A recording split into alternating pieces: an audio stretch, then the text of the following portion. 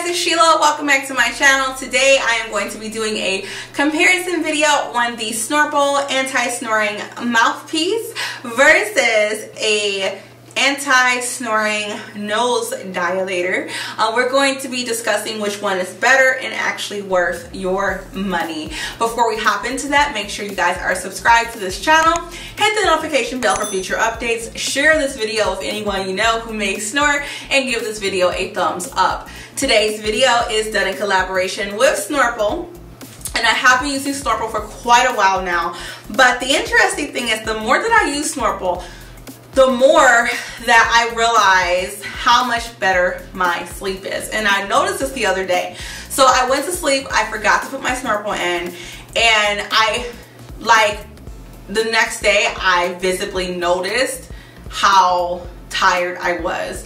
Like, I looked more tired, like I didn't look as refreshed. I just didn't feel as good. I didn't sleep as well. So snoring is not just something that you want to avoid for someone else's sake. You also want to do it for yourself so that you feel your best, so that you are as refreshed as you can be. I just look and feel a lot better when I get a really good night's sleep, and the Snorple has helped me do that for over a year now.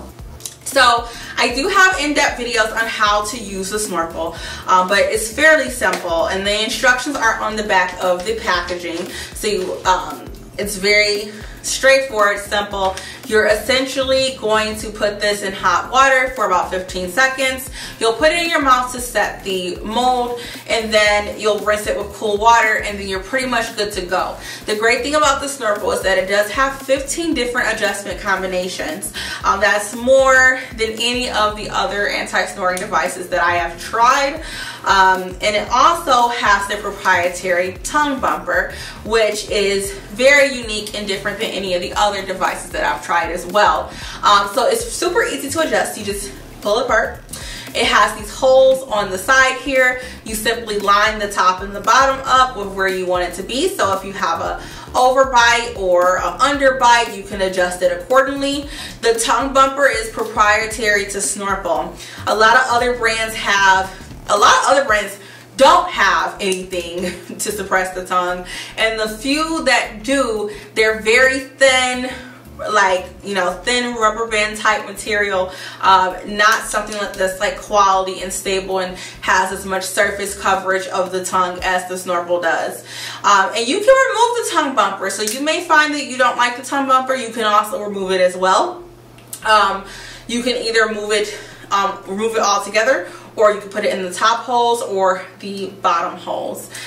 So literally that's it with using the Snorple. It's very simple to use. Literally, you just gonna press the form together and you're good to go. You're ready to sleep.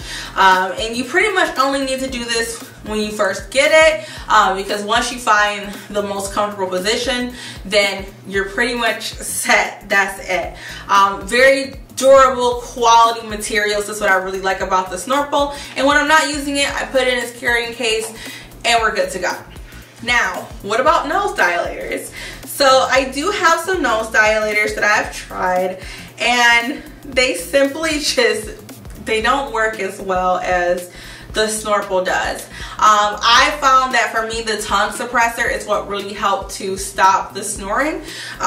With these, they do help to open up your nostrils at the ends to allegedly help to stop snoring. But for me, they didn't really work personally. Also, these are very easy to lose. Like, this one is clear. You guys can see that. It is a clear little piece that literally pops inside your nose, and it is not the most comfortable either. It pops inside your nose like that. You guys can see. And it's very uncomfortable.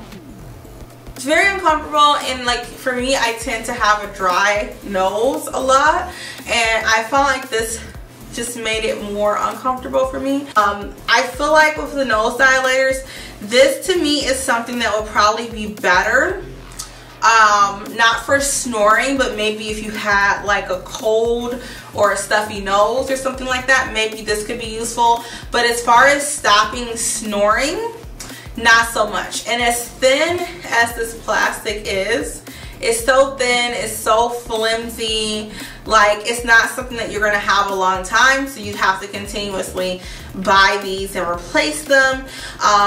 And with this pack, they did give me 3 different sizes, and you know, you kind of just have to hope that one of these sizes fits your nose. Whereas with the Snorple, it actually stops the snoring.